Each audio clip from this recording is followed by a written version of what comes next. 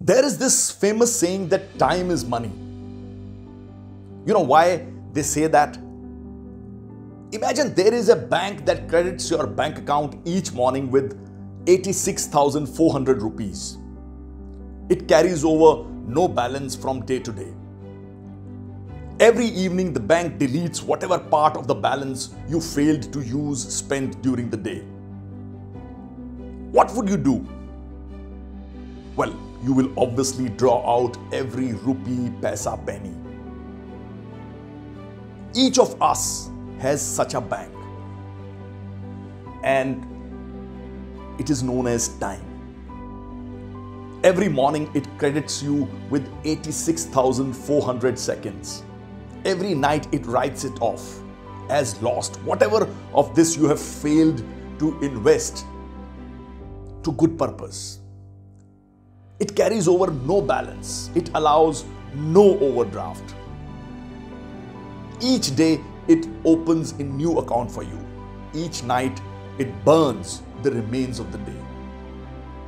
If you fail to use the day's deposits, the loss is yours. There is no going back. You must live in the present on today's deposits.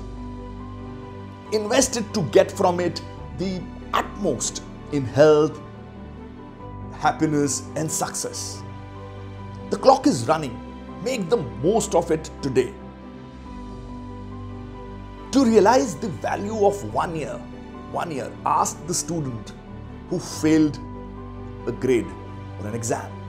To realize the value of 1 month, ask the mother who gave birth to a premature baby.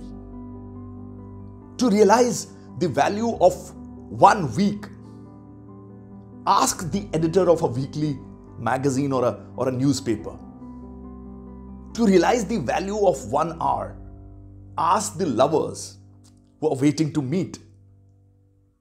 To realize the value of 1 minute, ask a person who missed the train. And to realize the value of just 1 second, ask the person who just avoided an accident.